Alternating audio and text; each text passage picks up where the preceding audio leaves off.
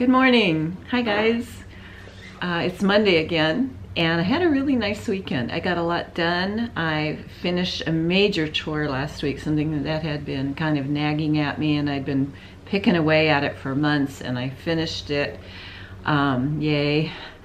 And the house is all together, and I'm where I need to be with my yard work. And so I was able to kind of relax this weekend and get into some, well, one thing was not so pleasant. I'm shifting over from Microsoft to iOS, to Apple. And there's a long learning curve there. And I had to struggle through some things on Saturday, but I think I got everything where I needed it to be. So that was I was able to relax on that too. So I had time yesterday to do a little crafting. It was an idea I had a few weeks ago. I haven't really had time to sit down and figure it all out, although I had collected this stuff. And I want to share it with you. I had such a good time with it. I'm very happy with the way things turned out, and I want to share it in case anybody else can make use of it. So to do this craft, it's super cheap. It's one of the things that appealed to me about it. I'm using Dollar Tree frames for this. So I picked up a few 5x7s mostly. Although the ones I really liked fit a 5x7 picture, but they already had a mat around them. And so the frame was a little bit deeper, and I preferred using those. So it's not quite an 8x10 size frame, but it fit bigger than a 5x7, and it gave you more to work with. So a collection of frames, and then they also had some mirrors that were in frames that were more ornate. And for some of the things that I want to do this with, this is more appropriate. I'm looking forward to using these. So I thought I'd try it today with using one of those. And then you need some cork. I ordered some of these online, and then I found them at Joann. They're 12x12 cork tiles, and they are, let's see, where does it say how thick they are? No, it doesn't.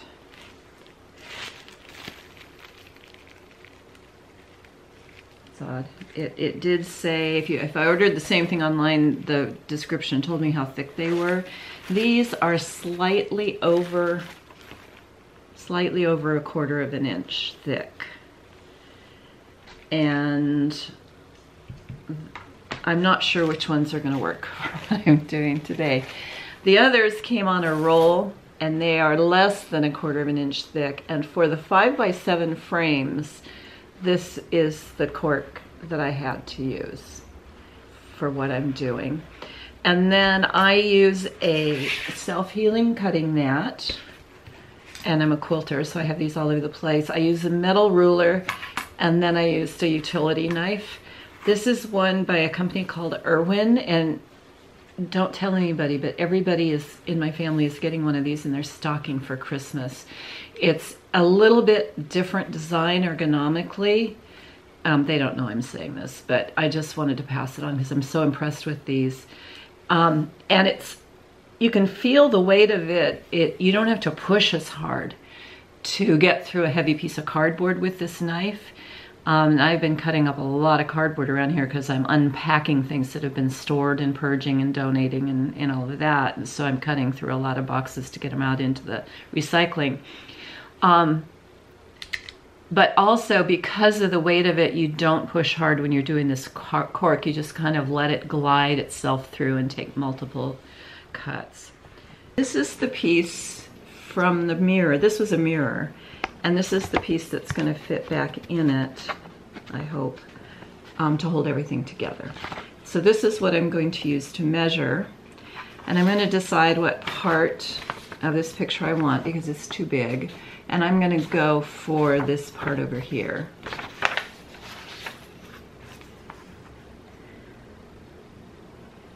Right. I'm going to tip this down.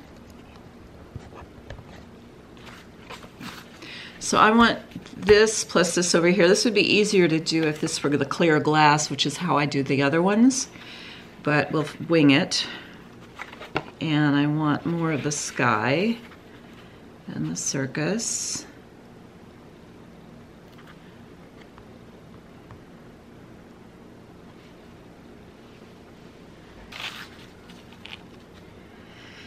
And I'm going to cut and I'm going to draw around it.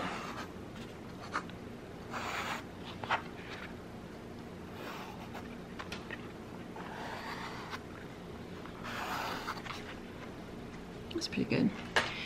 And for this kind of trimming, I like to use a paper trimmer. This is a Daiso. We have Daiso stores here. Well, close enough anyway, not where I live, but less than an hour's drive away I can get to a Daiso. I've had multiple surgeries on my eyes, and one of the side effects of it is that I live in kind of a Dr. Seuss world. Things are not as straight as I would like them to be, and so I like to use these trimmers to help me cut straight edges. Where was the other line? Didn't I have? Yeah, here.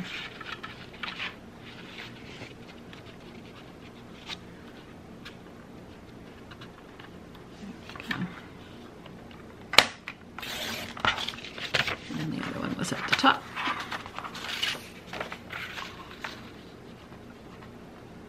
I just printed these. I actually put them into a Word document so that I could play around with the sizing of it, and then printed them off on plain white paper.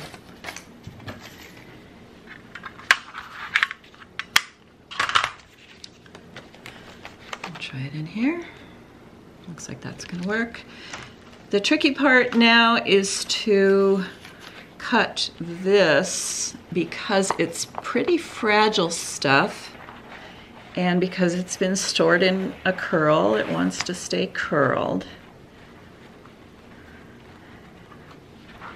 And I'm just going to be very careful with it. And again, I'm going to take that same thing. Oh, look, it'll fit here, yay. I'm going to line it up with this corner over here. Draw on my lines.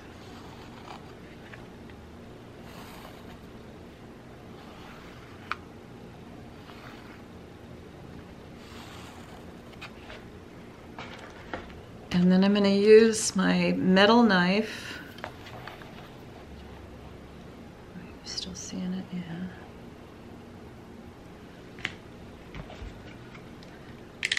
And my utility knife, and I'm just letting the weight of the knife do the cutting. I'm not putting any pressure at all on this cork.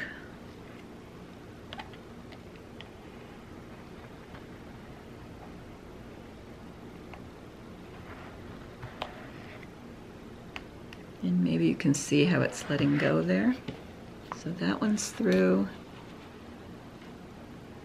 And I'm going to do the same up here.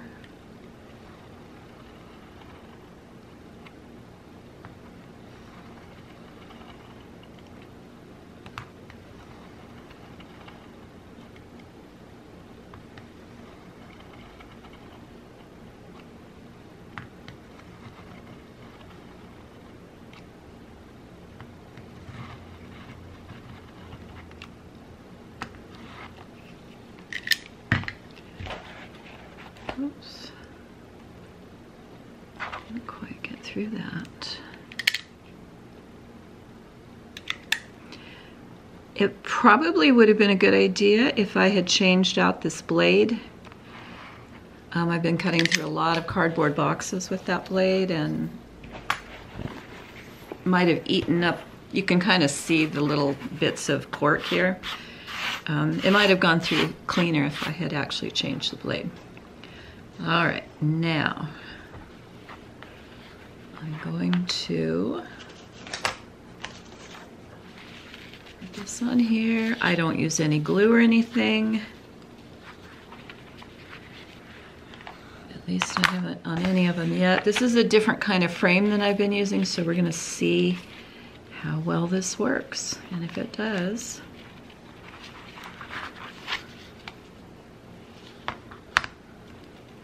I'm gonna turn it this way, and I think I need to trim a little bit off, probably both of them.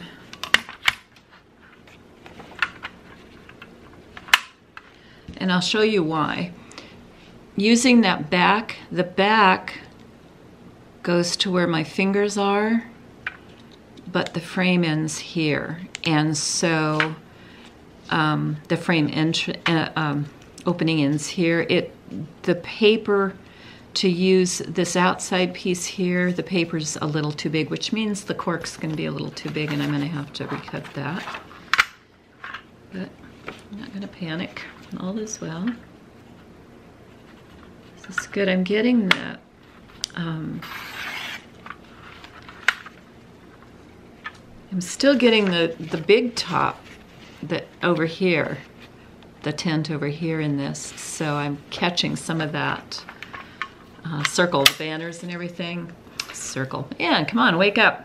I know it's Monday and it was a relaxing weekend, but you gotta wake up. The circus, I was catching some of the circus scenes down there. And I'm gonna take a minute to trim this a little bit. This will be harder to trim because it's such a small thing, it will crumble.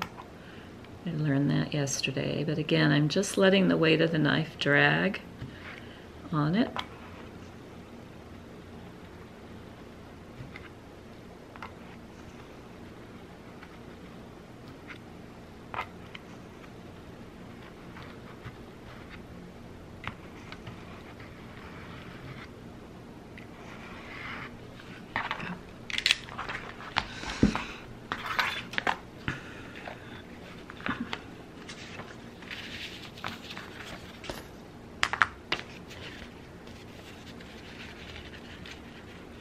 What I'm hoping here is that this piece of cork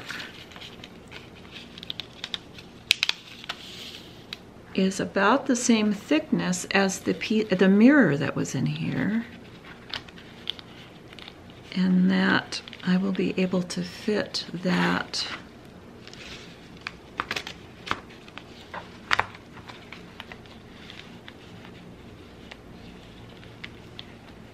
backing back on it. Where'd I go here? Make sure I get this in the right direction. I have to go this way. And I'm gonna pop it under there.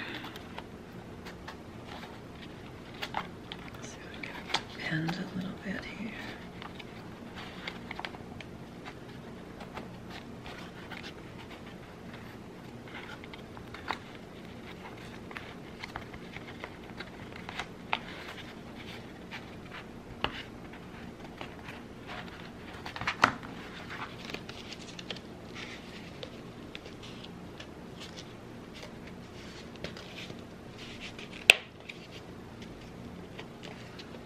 I just have to go around and work it under these little tabs at this point.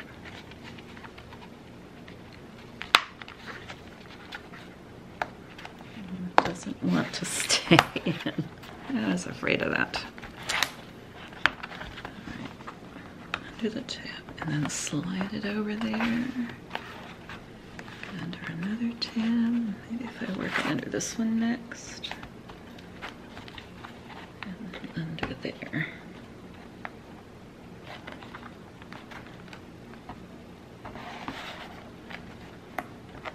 One of the issues with using a dollar store frame is that they're cheap frames and the plastic will break if you're not really careful.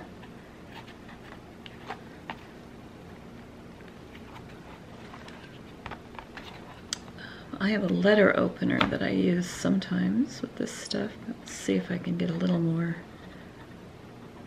force in it there.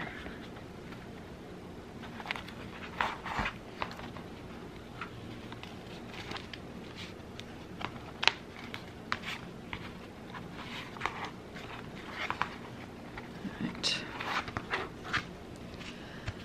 Okay. Probably will finesse it a little bit more later, but for now that's gonna hold. So there is my backdrop. And now all I have to do is poke my little pin where I want him. And I think I'm gonna put him here because he's headed for that big tent.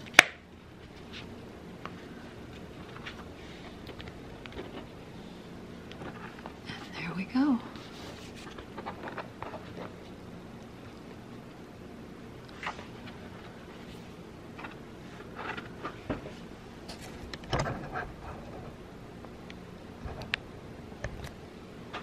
So there he is.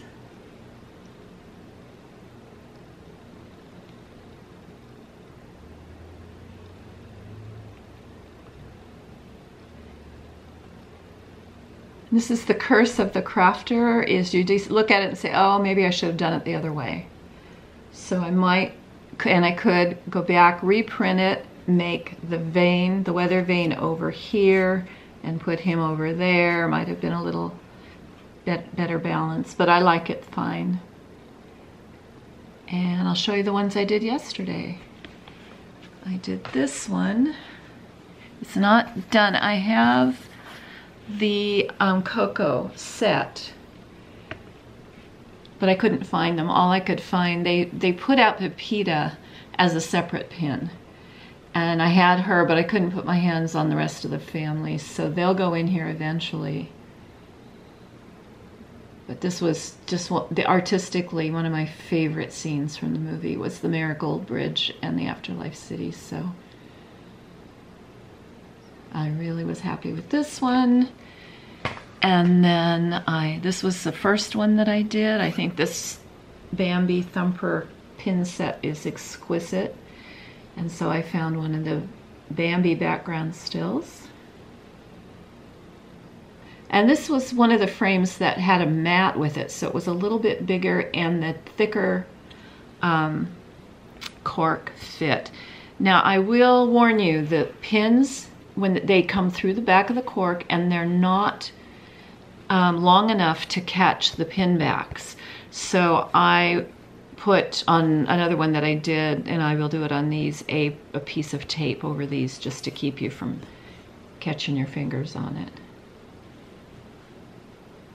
I love this one. I just love it. And then I did this one. I love this one too.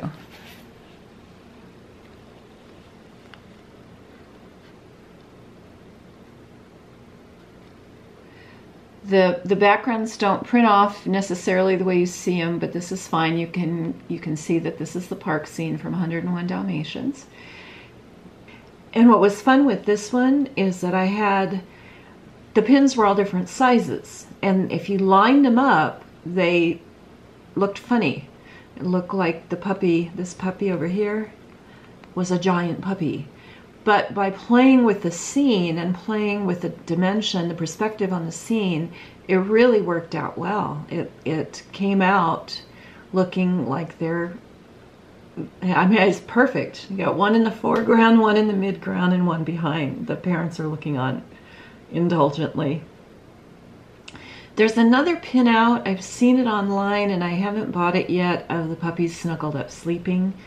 And I would kind of like to do those, get those into it somehow, but it's pretty well fixed the way it is. I really do love it. So I did all three. Once I had all the equipment together. That's what takes the longest, is getting the stuff together to do it. But once I had the stuff together, then it only took me about an hour to do all the other three, the Coco and the 101 Dalmatians and the Bambi. They go really fast. And the cost of each, $1 for a Dollar Tree frame. The tiles and the roll were both about the same price as I recall. I want to say $6.99 for the roll and $7.99 for the tiles, or $7.99 for the tiles and $8.99 for the roll. I don't remember. I do remember they were under $10, And for what you got, you were going to be able to do more than one from each one. So maybe for the tiles, I think you'd be able to get it down to $1 a picture.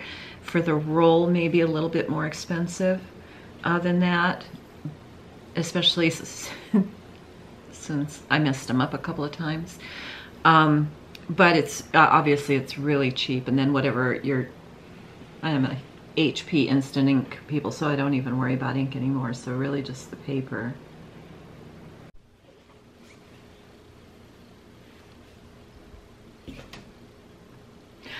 Hi, I'm back, and this is the second of the videos that I'm trying to repair.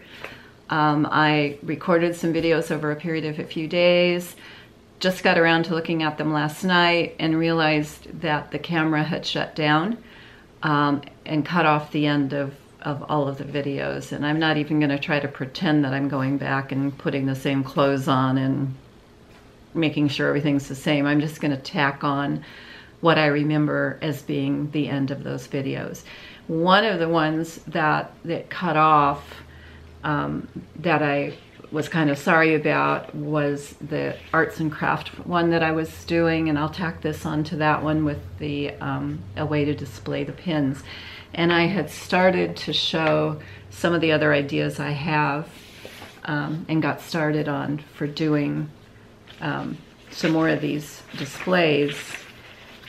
One of them was, I've already printed the backgrounds off.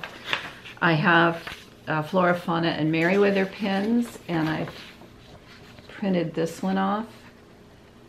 I think I'll probably use, well, I don't know what part I'll use. Probably this part over here is because they're flying here. I actually have the pin here. It's the Box Lunch pin. Box Lunch or Loungefly? Yeah, it's a Box Lunch pin. Loungefly pin of Flora, Fauna, and Merriweather. So they'll be in the, I think I'm going to do them in the cottage, although these costumes are more castle appropriate, but I haven't found a castle one that I like for them yet. So probably go in here. And then I have the Zootopia set, and so I printed off the Zootopia Cityscape to put those on. And then finally, I'm going to Disneyland on Saturday, and I'm hoping the new Maleficent pin. I thought they would put more out with the October opening of the new live-action sequel to Maleficent. But I watched the pin blog showed the month by month what is supposed to be coming out, and it looked like there were only one or two that I would have access to. There were cast member pins, but not just public pins. So there is at least one, I think, that I'm going to try to get. I'm hoping that it will fit in this little frame when I get it. And the background for that pin is going to be a piece of one of the thorn life stills from the thorn forest. So that was really all I wanted to add to that, except to I don't know why we can't decide what our lighting's going to be in here.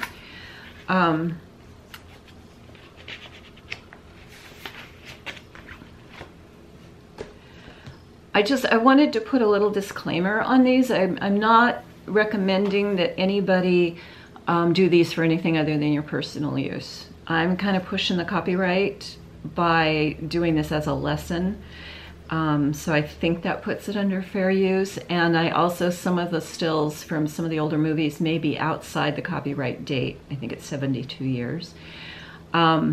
But I don't know that for sure. You know, I don't know those dates for sure. And I'm not suggesting anybody do these. You know, it would be a very sellable craft, but I'm not suggesting you try to sell these, because you are dealing, if you do these the way I've done them, we are dealing with copyrighted material.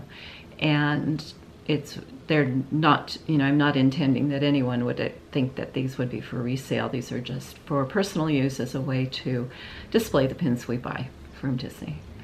So with that, I hope that finishes this video, and that I can put it together and get it up on YouTube. Have a nice day. It's a work day for me, and a work day. I work around the house. I'm retired, but I have a lot of heavy, dirty weeding and stuff to do, so I'll go get to that. See you next time.